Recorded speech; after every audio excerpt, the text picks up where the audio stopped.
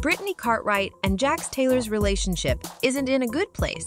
That much we've known for years, but things took a shocking turn when news recently emerged that the Vanderpump Rules alums had separated, with Cartwright moving out of their Los Angeles home. With The Valley, a new spinoff featuring the pair, premiering earlier this month, Jax and Brittany have continued working together on their popular podcast When Reality Hits.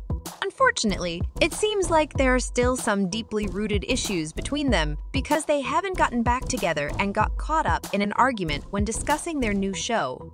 The podcast episode started friendly enough, but things went south when Cartwright opened up about how she's, quote, always trying to apologize for Jax. I'm always trying to apologize for Jax and, try to make him look better in the situations that he stirs up. You don't need to do that. Jax implied that his estranged wife didn't need to do that for him, but she doubled down about how long she's had to have his back. I've done it for 9 years for you. I know. That's just how loyal and ride or die I was for the person that I was married to.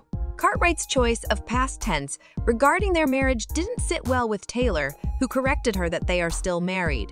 As the pair discussed The Valley, which is already a disaster, Jax seemingly tried to claim credit for creating the show.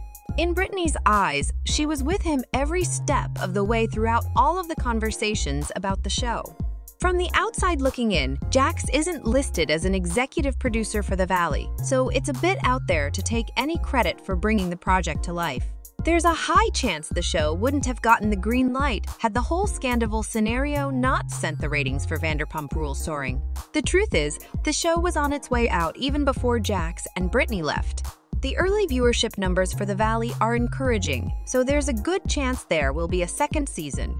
It's a decent enough performer to air out of Vanderpump Rules because it has proven to have good retention out of the original show. We also know that the narrative will catch up to Jax and Brittany's split because filming got back underway to capture the fallout. We'll need to stay tuned for all the drama and to find out whether there's a light at the end of the tunnel for them.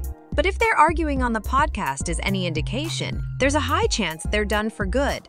Don't forget to like and subscribe for more updates on The Valley and even more reality TV news.